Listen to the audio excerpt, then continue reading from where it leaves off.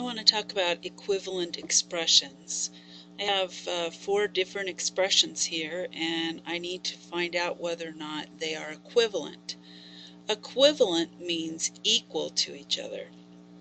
The way that you can determine if 2 expressions are equivalent is to use the properties that you know about working with expressions to see if you can make one look like the other one.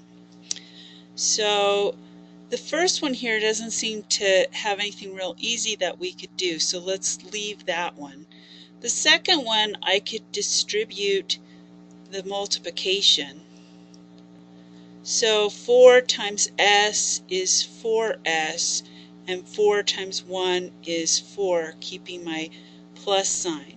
It looks like the first 2 expressions are equivalent because I can make the second one look like the first one by using the distributive property. Let's look at the third one. I have s plus s plus s plus s plus 4. Well, I know that I can add s's together because they are like things, and sometimes it's hard to keep that straight. And one thing that I like to do is give my letter a label so it makes a little bit more sense. So I think of something that begins with S as ski.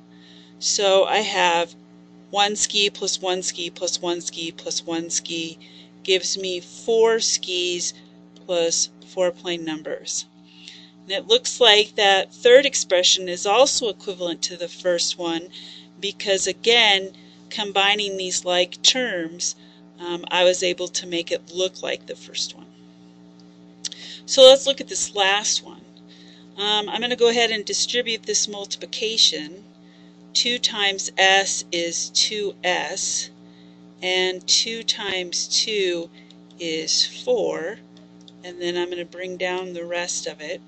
And then again, I'm going to combine like terms. I have 2 skis plus 2 more skis gives me 4 skis, and bringing down the rest of it gives me 4s plus 4. So this one must also be equivalent. So all 4 of these expressions are equivalent because I can make them look like the other one, one of the other ones.